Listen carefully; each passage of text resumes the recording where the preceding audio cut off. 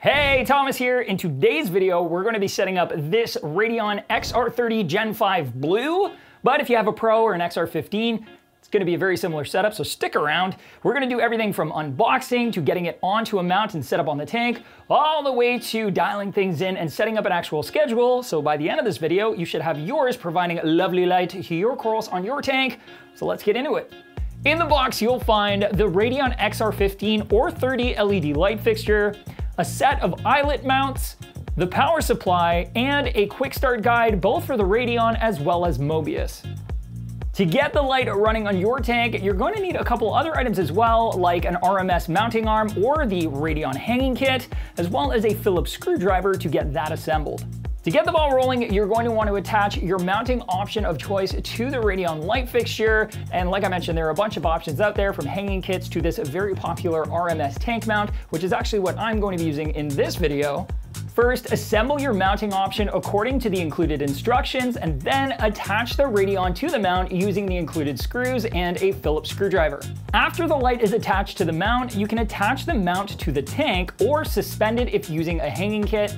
The RMS mount that I have here holds the light right at that 8-inch mark, which is perfect for these Gen 5 Radion lights. If you are suspending your fixture with a hanging kit, adjust it so the fixture is right around 8 inches off of the surface of the water. With the light mounted to the tank and over top of it, it's time to plug it in. When the light first turns on, it's going to be quite bright, so don't stare at the bottom of it. Once it's powered on, you can download the Mobius app onto your preferred smart device. I'll be using my smartphone. Once installed, you can create an account and log in, and then follow the steps to create and name your aquarium profile. Then it'll automatically search for any unregistered EcoTech devices in the vicinity. Your Radion Gen 5 light should quickly pop up, and then you can click on it. You'll see a little check mark on the corner of the device, and then you can click Next. The app will make sure your fixture is up to date with the latest firmware and then prompt you to make a passcode for your tank. You can choose to skip the passcode entirely or even just for now and then add it later. On the next screen, you'll see a colored wheel along with a sunrise and sunset time. You can either click on the times to adjust them or drag the sun and moon on the wheel to set what time you'd like your light schedule to start and end, and then click Set in the center of the wheel once you're happy.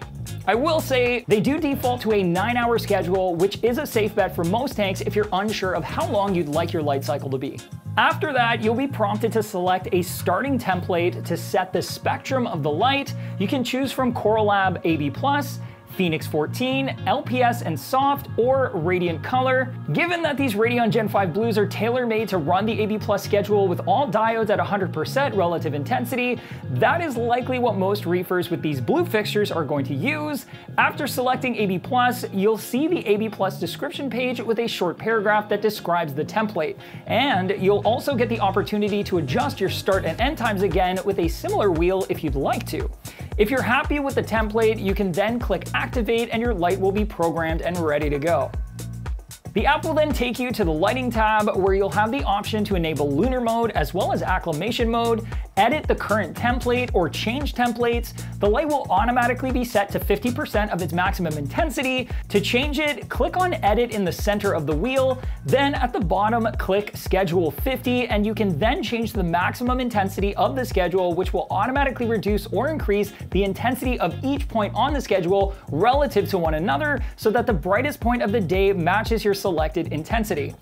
The absolute best way to make sure that you've set your light to the perfect intensity that will provide the exact sweet spot PAR range that matches your reefing goals and the corals you intend to keep for your tank is to use a PAR meter.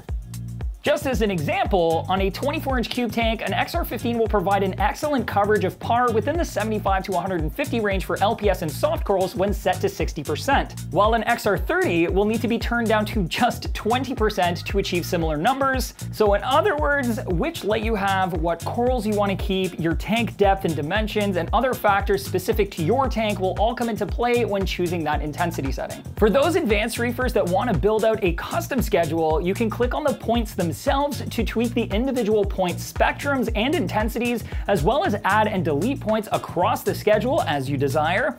You can navigate the points using the fast forward and back buttons on the bottom, add points with the blue plus button, or delete them with the trash can. You can also save swatches of your favorite settings for later use. Across the top, you can switch between your daytime schedule, moonlight settings, storm and cloud cover settings, and your saved swatches. Once you're all finished tinkering and your schedule is perfect, click the save button. And that's it, your light is all set up and ready to go. With that said though, like I was mentioning earlier, I strongly recommend finding a par meter that you can use to just double check that your light is set to the perfect intensity for the corals that you want to keep in your tank, so that lighting is never the thing that is stopping you from being a successful reef keeper. Whether you borrow one from a friend, a local club, or even pick up an inexpensive one like a Senai, you just can't get enough of par meters. They are such an excellent tool. I'm so glad that I have one. And if you're not familiar with them, or you've got one and you just don't know how to use it very well, we've got a solution for you, because there's a 5-minute guide right there where Ryan goes over everything you're gonna need to know regarding par meters. Definitely check it out. Use it the right way, get that data that you need so that the corals get what they need and everybody's happy and your corals are growing out of the tank. Hopefully you frag them before they're actually out of the tank. But anyways, watch the video.